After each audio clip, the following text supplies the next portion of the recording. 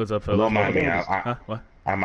I might do a little coughing, Oh allergy yeah, season. yeah. Allergy season's getting. Well, it doesn't really get me. I'm completely fine. Coughing for allergies? Jesus Christ. Yeah, it's like it went from just the itchy and nose and the constant blowing to now a sore throat. Oh, that's terrible. Oh man, that's fucking terrible. I'm sorry. It's fine. It Yeah. doesn't happen to me. I'm sorry. All right, but anyway, here we go. We're gonna start the episode. We're talking about Megalobox. Haha! I said it right. Yeah, big fight. He got it right this time. Megalobox, So episode six. so proud. I know, So proud right? of him. Let's have a moment of silence. All right, you know what? Okay. Forget y'all.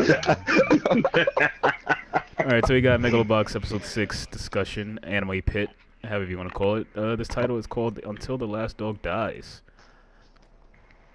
All right, so last episode it pretty much That title Aragaki. is so misleading. It really is. It's so Aragaki misleading. basically bodied Joe at the end of the last episode, all the way up to count number 10, where I honestly thought that he was gonna fucking lose. Me too. I'm not gonna lie. I was anticipating it, and I was pleasantly Sadly, surprised. Yeah. sadly mistaken. But Joe, I did. You know Gladly what? mistaken. You know what? Honestly, this episode felt like a Rocky movie. It did. It did. It I was could see it, extremely yep. one-sided for like the first 3 rounds, and then the last round, Joe was like, "All right, we gotta figure this shit out. Let's do this." They gave you a preview of Creed. Basically, I kind of got what Wow. they were well, what he was doing anyway, because it was like I felt like he was trying to wear him out. Like, He did. I think after the second round, or maybe it was the first round, because the last episode happened so quickly. You thought that it was like almost like a full round. It was like 30 seconds. Yeah. Well, here's the Before Joe here's the almost got thing. knocked Here's the out. thing that I noticed.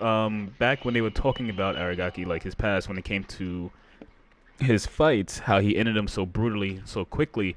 Now I understand why he ended them so quickly, because he can't. because he can't fight long. Yes, exactly. Yeah, he can't stand it.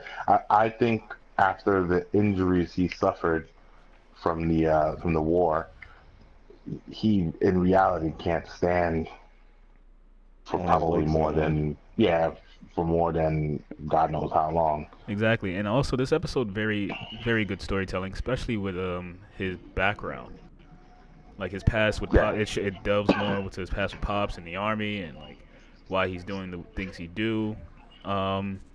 Very interesting character. I feel like that's not the last we're gonna see him. I really hope not. I mean, like I don't know. I feel like he's gonna join Team Joe. Yeah, he might the join in team- terms of Team like Nowhere. training. Team Nowhere. Yeah, there you go. But Yeah, I can definitely see that. yeah, Like, I he's just gaining more allies. yeah, exactly. In my Mhm. opinion, like his character is way too interesting just to be in those just 2 episodes. Yeah, Especially with his definitely. connection to Pops. Exactly. Mm-hmm. But the soundtrack, that soundtrack for the whole episode, though. Throughout Oh, the the fight soundtrack was great. amazing. It really delved Oh. into like the hip hop type of Samurai Champloo, like the way they had it back then, and it's really really good. This fight is so far is the best fight in the series. I mean, like so far, I can't say it is the best fight, but so far it is out of everything we've definitely. seen. I feel you. I totally agree with this. Because a lot of these fights Well, the one- seemed the a one- little one-sided. Not one-sided, but Joe Yeah. was like knocking But people Joe out was left and just right. knocking people out left and right. Yeah, this one was his first real true challenge, but in a way, Joe actually learned something because he took all of Pop's actual training advice into account and used that to actually win the battle. Also, and I like that because that was exactly the way Pops trained Aragaki, and Aragaki knew what Joe was Mhm. doing, and he was like, Yeah, so I nah, think B, that ain't gonna work. that might have got under his skin a little bit. Exactly. Yeah, it's definitely pissed him off. So that forced him to move in, and that's why he put too much pressure on his legs. And as you saw in the last episode, he's pretty much bleeding. Exactly. But the one thing I do want to point out, though, in this episode is we learned a little details about the Megalomia. Yes, definitely. We actually learned some Definitely. crucial information about it. Because Extremely crucial. the entire time, I thought it was going to be like a decent amount of boxers. No, No, it's the 4. Megalonia is legit 4 boxers. Yep. You get invited based on You got Yuri. how well you do. Yeah, I got the names now. We got Yuri, Pepe Iglesias, and Glenn Burrows, Glenn Burrows.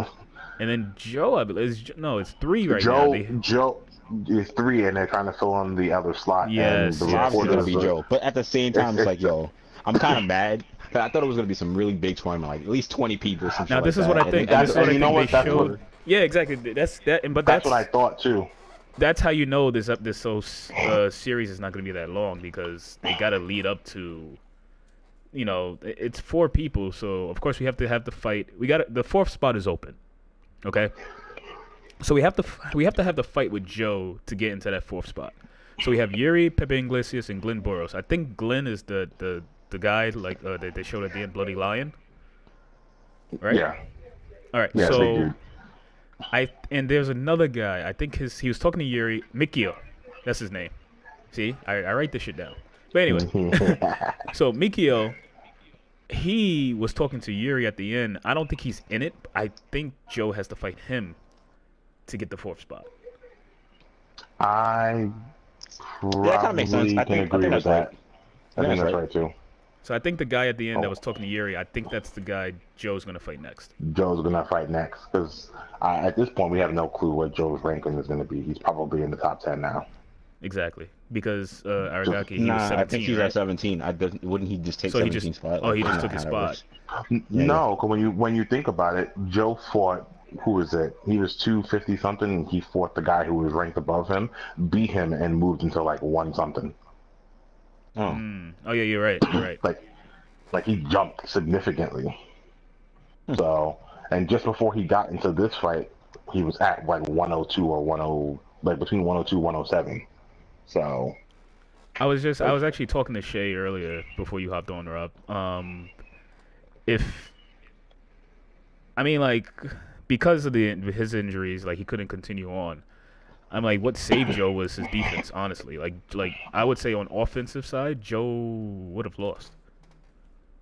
yeah. yes, what saved Joe was the fact that he listened to Pops and he said keep his weight 50-50.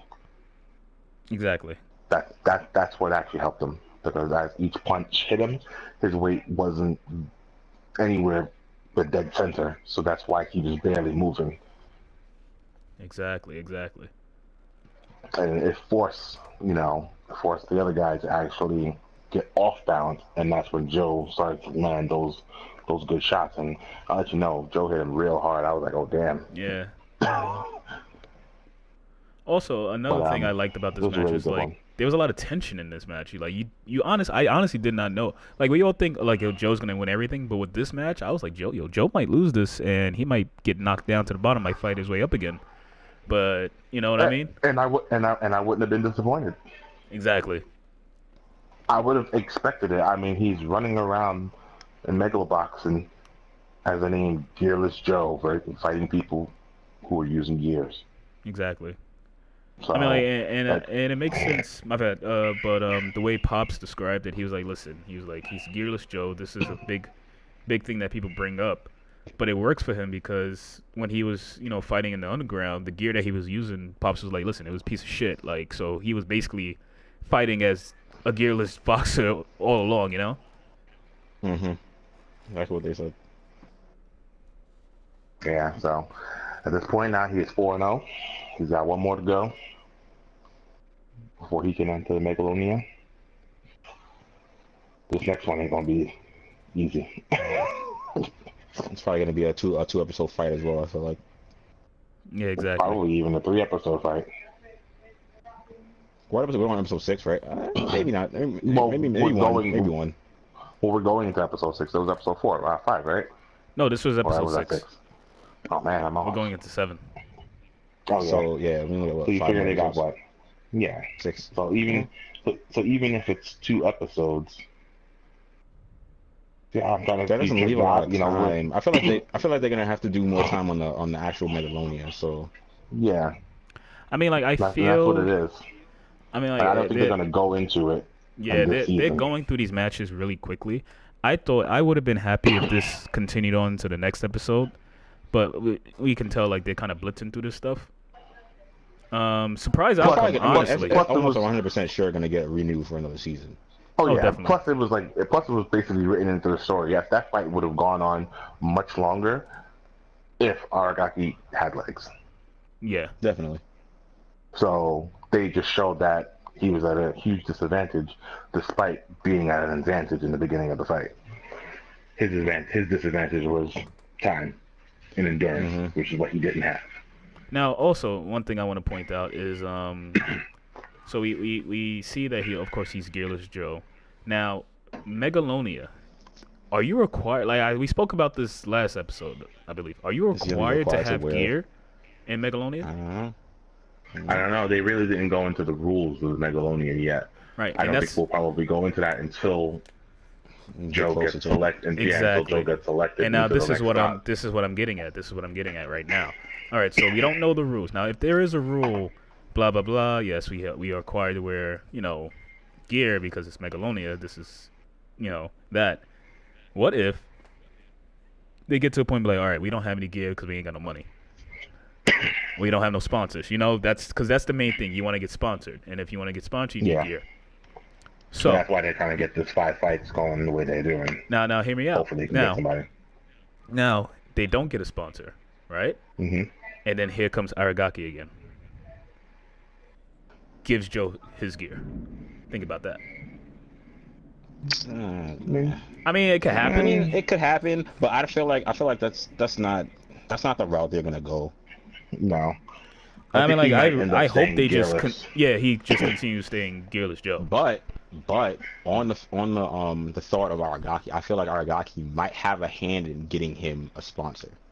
That's what I think is gonna happen. Because if you remember what he was like, he was saying, why are you doing all this? He was really trying to help those other kids in his gym. If you didn't notice, he has a whole handicapped gym.